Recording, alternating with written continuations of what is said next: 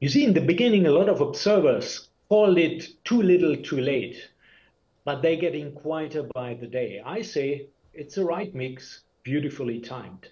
The package actually between the central bank and the government has been unprecedented. It has a volume of 1.5% of GDP and comprises lots of instruments, which I believe will be very effective.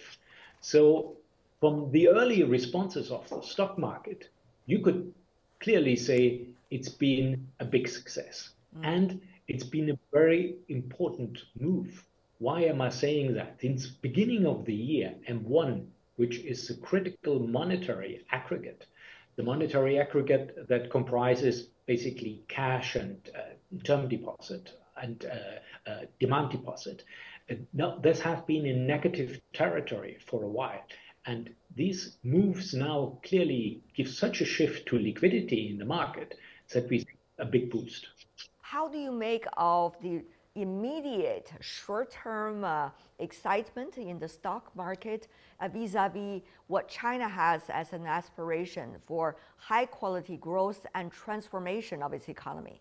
Of course, now it's a liquidity-driven rally, and it's been historic by proportions. I mean, 1 week with a rally of 20%, that's been a very, very rare thing to experience.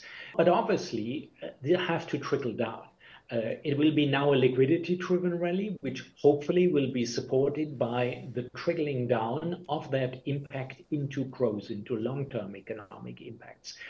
These will take a couple of months to really see it. And when you say high quality, it has to be a massive shift away from a real estate-driven economy to a technologically led recovery and particularly clean tech-led recovery.